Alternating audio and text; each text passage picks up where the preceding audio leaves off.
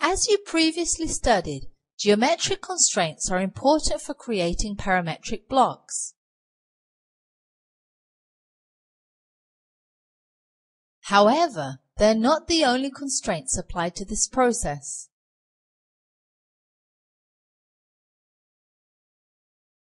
There are also dimensional constraint tools which are also taught in this class. Dimensional constraints are important elements for parameterization, maybe even the most important. Dimensional constraint tools are on the block editor and parametric tabs and the block authoring palette.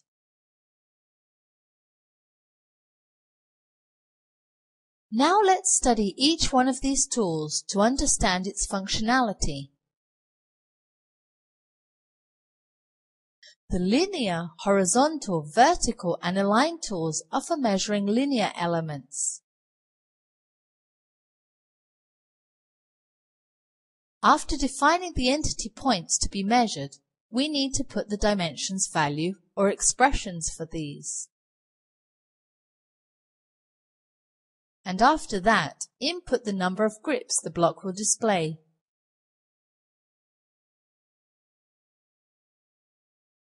These grips are used for defining entity length. Let's enable the vertical tool as an example. After that, select the entity points, define the dimension and the number of grips.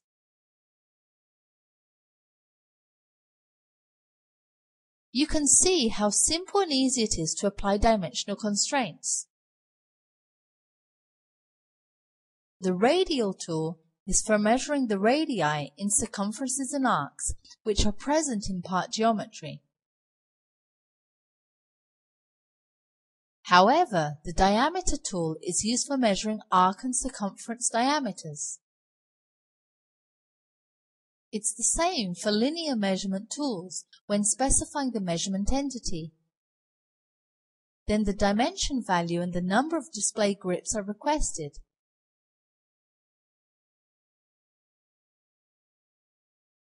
See how easy it is. You enable the radial tool, specify the entity, define the dimension value and the number of grips, and it's ready.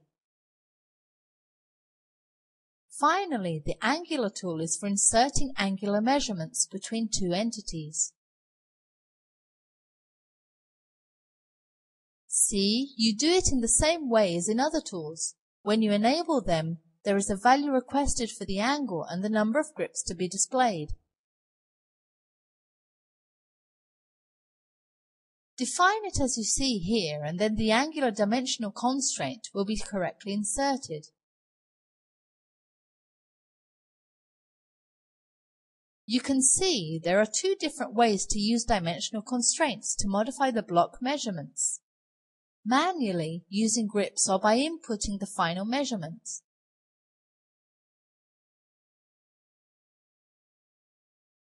When expressions were inserted in dimensions, then the grips are not displayed as these constraints require other dimensions. There is another available tool for managing all inserted dimensional constraints in the block editor.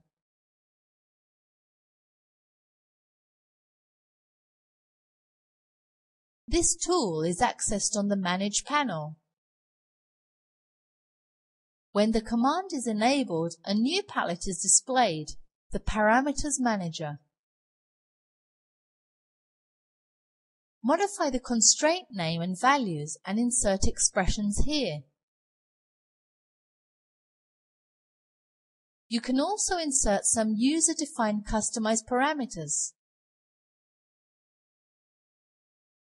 Make changes and customize constraints as you wish.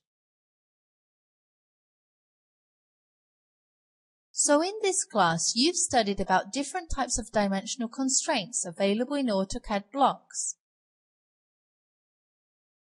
You've also learned about how these constraints are inserted and managed.